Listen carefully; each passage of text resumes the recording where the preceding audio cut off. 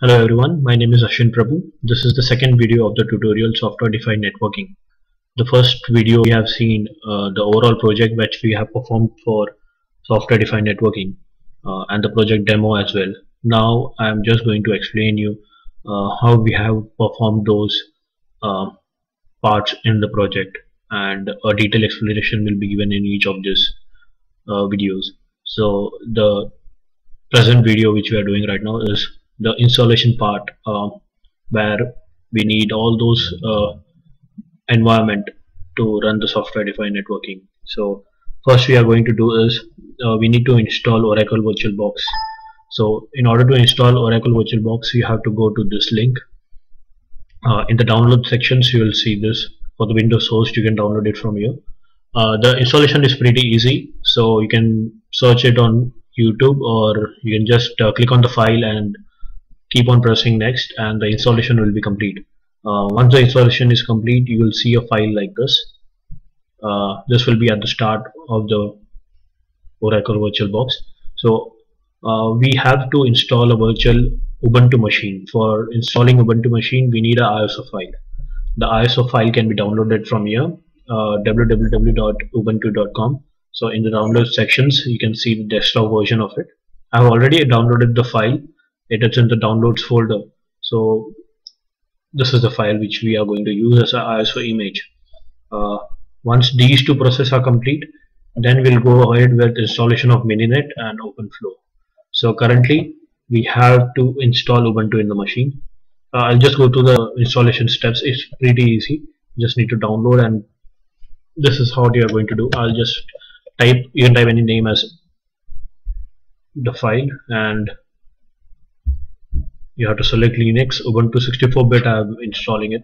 So once you click on next, the default memory size is 512. I'm keeping it like that. Create a virtual hard drive now. So VDI, we click on next. The physical hard drive is dynamically allocated, so it is better to use dynamic allocation instead of fixed size. Even the file allocation is 8 GB. If you want, you can increase this as per your needs.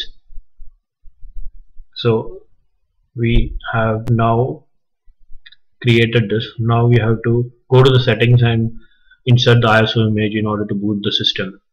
So before that, if you want to change, you can change the processor, number of processor which is needed. Even the display, you can increase the video memory and enable 3D acceleration if you need it, but right now it is not required, so I'm just keeping it like that. In the storage, this is where you will insert the ISO image.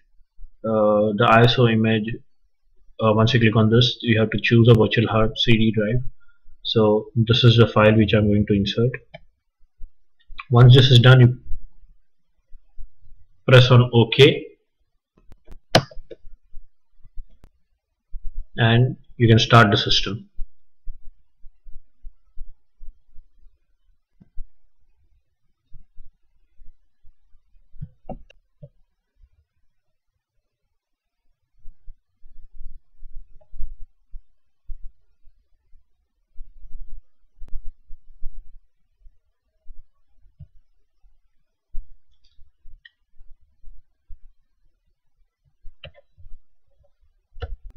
So you can see the boot process has initiated.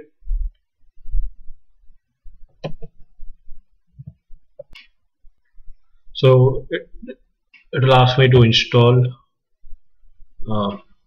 Ubuntu. You click on this link then.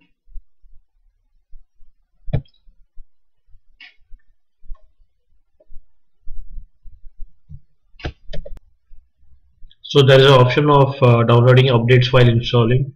You can select this or do not select this. So if you select this, it will take some more time to complete the installation. I'll just continue with that.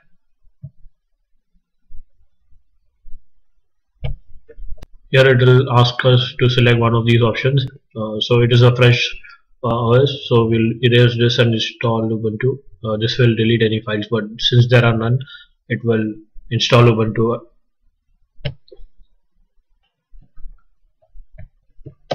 And then it will ask for your location. It is selecting it by default. Click on continue. It is asking for a keyboard layout. Now English US is already selected, so you will click on continue here. Here it is asking for selecting a username, password and all those things. So we'll enter it over here. So I'm writing my own name and selecting a password for the same.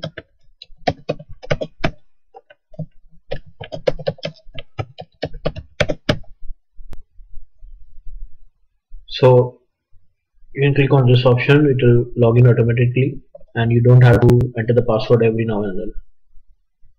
There's an option of encrypting your home folder as well if you want to do so. Click on next here.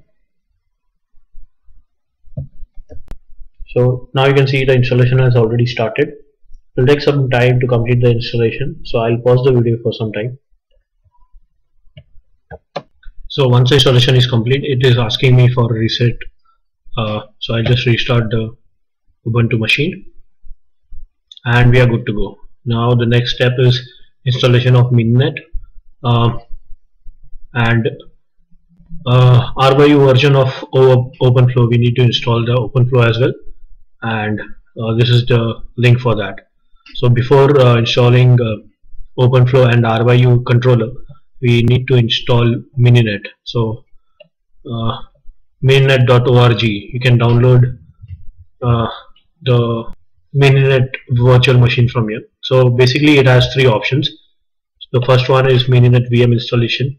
So here the thing is, VM is already having that Mininet, and you just download the VM, it will have Mininet installed in it, pre-installed in it, so you don't have to install Mininet separately. Since we have a virtual machine already, we are not going to take this as an option. So the second one is installation from the source, from GitHub. So these are the commands to install, and the last one is pretty simple, which is what I did for my project. It is installation from packages.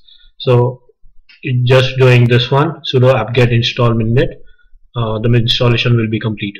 So I'll install Mininet and then I'll install RYU controller. Before installing RYU controller, there are a set of prerequisites which we need to install. So for installing that, this is the command, and all the prerequisites will be installed. Once you install that, you can install RYU controller. So after that, the installation process will be complete. So now we have given the restart of the virtual Ubuntu machine. It is getting restarted. The only thing which we need to do over here is, you can see the window over here, it is not in maximum size. So there's a left arrow key near the right control button. So you have to press the right control button. With that, what will happen is the full screen will be initialized. So after restart, if you want to do it full screen, you press the right side control button along with F. So we'll ask for this.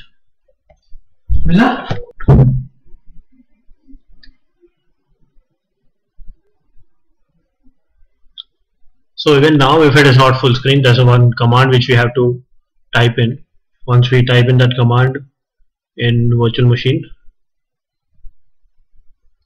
it will be full screen after that.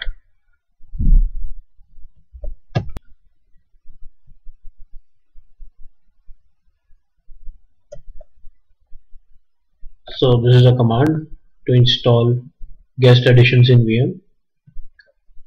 You just type this in a virtual machine.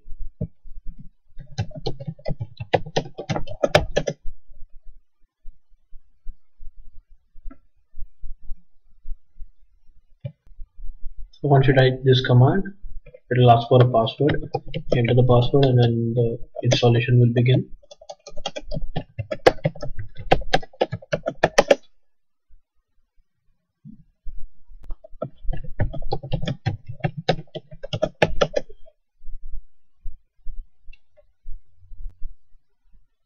And after that, you have to just restart your system and you will have a full screen for your Ubuntu.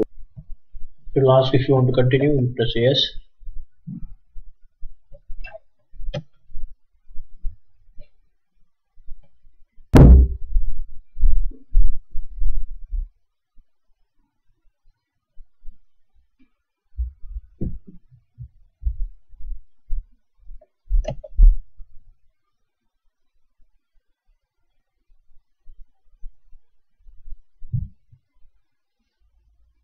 So the installation is still going on. So once the installation is complete, you can go ahead and reboot the system, and after reboot you can see that the screen would be full screen and you won't have any problem using the Ubuntu machine after that.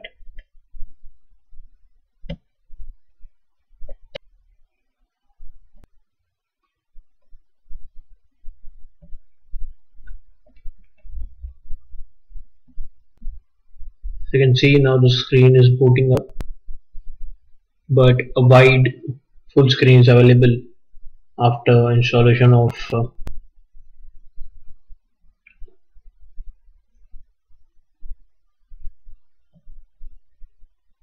guest editions in VM.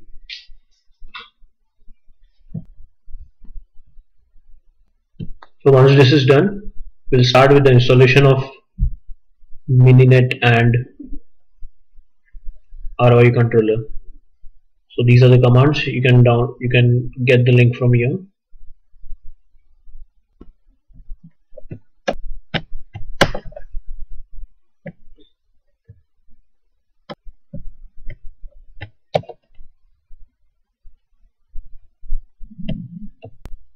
So this is a command to install Mininet. We'll let it install.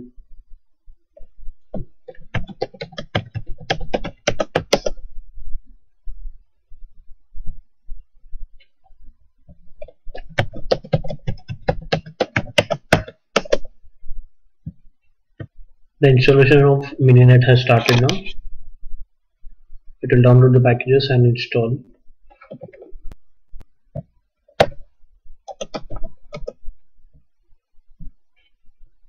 The installation of Mininet is now complete. So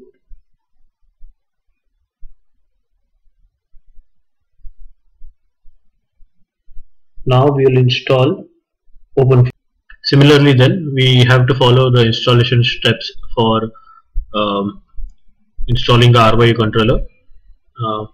You have to type this command, which will install the prerequisites, and then install from Git. We have to clone it and then run this. So after the installation is completed, I'll just show it to you. It will form separate folders for each of those, which we can view over here. So once I do the ls command, you can see Mininet folder, you can see the Openflow folder and the RYU folder. So these three folders are very important. More detailed explanation about each of them will be done in the next videos. Thank you so much for listening. Have a good day.